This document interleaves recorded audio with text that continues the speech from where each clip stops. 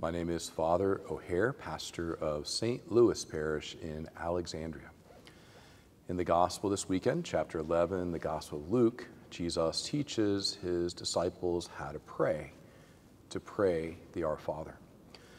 And my friends, we've prayed it many times, but pay attention to this. Whenever there's a word that's repeated in the Gospels, pay attention. And what word is repeated? There's two words repeated in the Our Father. Forgive as we forgive those, and heaven. Thy will be done on earth as it is in heaven, our Father who art in heaven.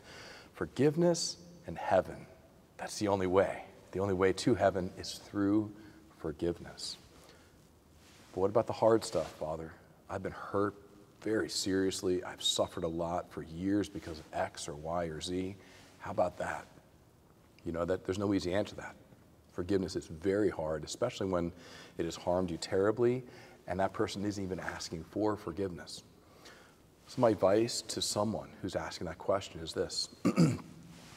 Go to the foot of the cross and say to Jesus, Jesus, I don't know how to forgive this person for what they did to me. I've suffered so much unfairly because of it. But you know how to forgive them.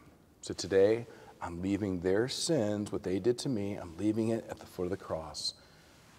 And I'm walking away because I want to be free. It's not fair that I continue to suffer because of what has been done to me.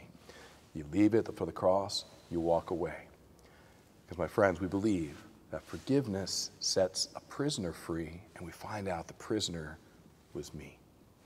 So pray about that this weekend. Pray for yourself, pray for others to have that special grace to forgive as we have been forgiven in Christ Jesus.